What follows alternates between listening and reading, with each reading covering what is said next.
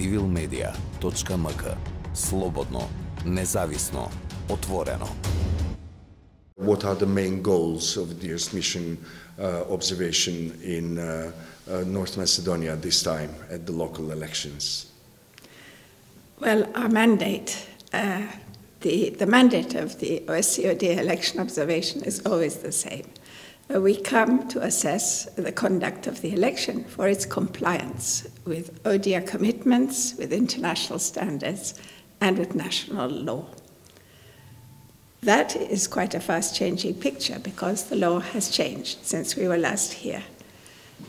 We're looking at the introduction of biometric voter identification technology, and this was introduced at a very late stage in the preparations. So we're following the rollout, the training of the polling staff, and seeing how. The other novelty which we are following is the rollout of the biometric voter identification devices, which arrived late. The order came in late and have put some pressure on the administration in order to train. So it's something we're following, and like all the voters of the Republic of North Macedonia, we will wait and see what happens on election day. Well, you already have your short-term ODIHR election observers arrived, and they will be deployed already, or have they already been deployed? Are they having any special tasks, or is that all in the common, well-known mandate of ODIHR? No, everything is different now with the special precautions we all have to take because of the pandemic. So we trained our short-term observers. There are 126 short-term observers. They arrived today from 23 participating states with good international coverage. And we trained them, or at least we briefed them, online on Monday and Tuesday. We had to time it so that we could be talking to people who were in Zurich and in California. So for some it was morning, for some it was evening. And we briefed them on exactly what their tasks are.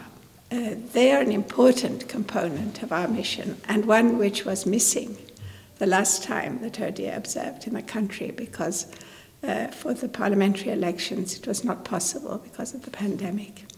So many stakeholders have welcomed the fact that they will be observing systematic observation of the vote, of the count, and the tabulation of the results.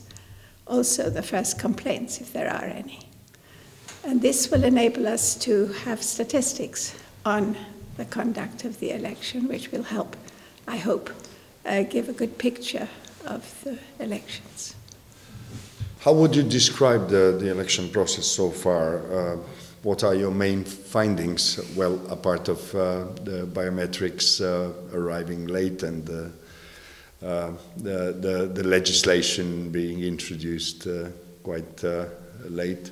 The amendments to the election code were very late, and we already drew attention to this fact in our interim report. And of course this is contrary to international good practice and also commitments. They address some ODIHR recommendations, but others remain outstanding. Such as? Well, I think the most important one, the overarching recommendation, which remains in place. Then we will see after the elections what else we would like to recommend, is that this election code, which is the result of successive adjustments over the years, a sort of ongoing conversation, it has to be pulled together because it is incomplete and inconsistent. Sometimes the articles aren't even aligned with each other.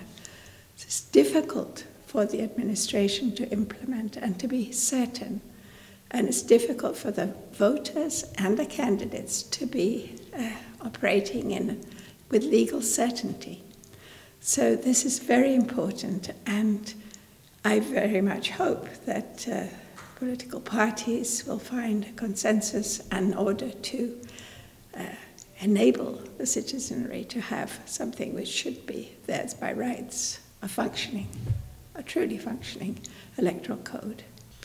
Well, final question. Why do you think our institutions are failing to meet these recommendations by ODIHR? There have been, it's hard to tell, I suppose it's a historic question really. It might boil down to political will. Building consensus is not simple. There have been slim majorities in Parliament for some time.